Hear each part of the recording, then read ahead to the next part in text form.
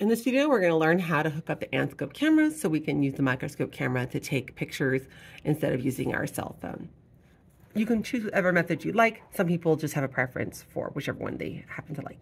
So we're going to open the box. Inside the box, you're going to go ahead and you're going to see the black cable that plugs into the computer. This is the microscope camera itself, and these are the adapters that go into the into the IP slot. So first off, let's go ahead and assemble our unit. This big USB, this one goes in the back of the monitor. This little USB goes into the unit itself. So on the back of your monitor, you're going to go ahead and plug it in. Then you're going to come up to your little camera, pull that out of the box. This is where it plugs in. This is the dust cover. I keep that on until the end so I don't get my fingerprints all over it.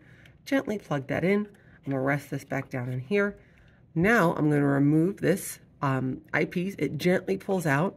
If you feel like you're struggling with yours at all, go ahead and stop. Try the other, and if not, just flag us down. We can help you. Now, we're going to pull out the adapter that we think might work in here. Perfect. Mine was on the right. Yours may not be. Don't stress about that. So you're going to go ahead and gently place this because I don't want any dust getting in there. So I'm going to gently place this inside the box. Nice and dust-free. I'm ready to use my camera.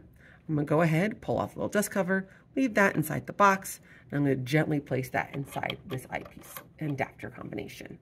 Perfect. Now I'm ready to go to the software. On the computer, there's a biology folder. You're going to double-click the biology folder. You're going to open the software called AMSCOPE. Make sure you can see that, AMSCOPE. Next, you're noticing, hey, it's not working. I plugged it in. You have to make sure you go to the camera list and click MD1200A. That'll turn it on. You'll see this black square until you've found your specimen. It'll remain a black square. Okay. I'm going to scroll up. If you notice it's kind of dark, that lets me know that my light source might be kind of low. And now I need to scroll to make sure that my E, perfect, my E's over there hiding. And if it's blurry, the camera will show you blurry, right? So you just need to make sure that you find focused and found it nice and beautiful. Okay, I'm ready to take a picture. So this is showing me the camera feed.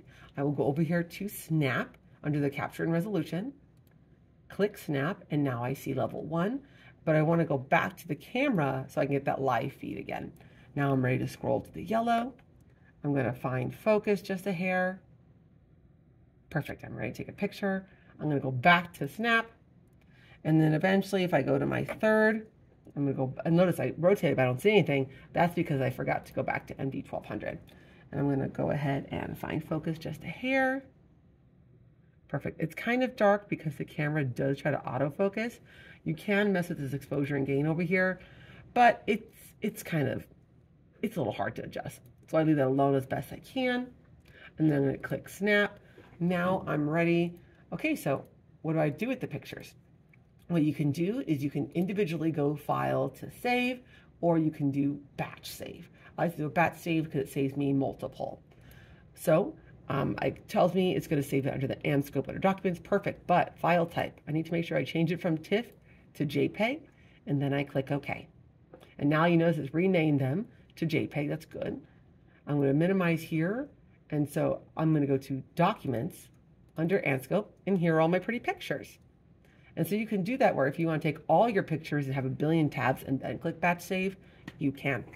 Okay, good luck. Flag me down if you need any help.